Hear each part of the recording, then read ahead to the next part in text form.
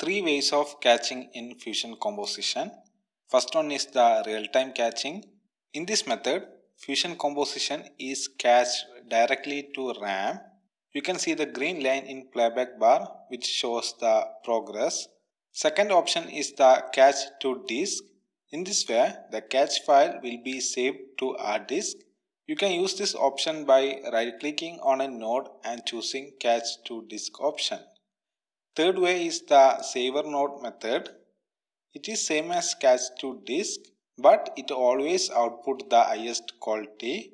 Also, the cache you made using the saver node will not be deleted automatically.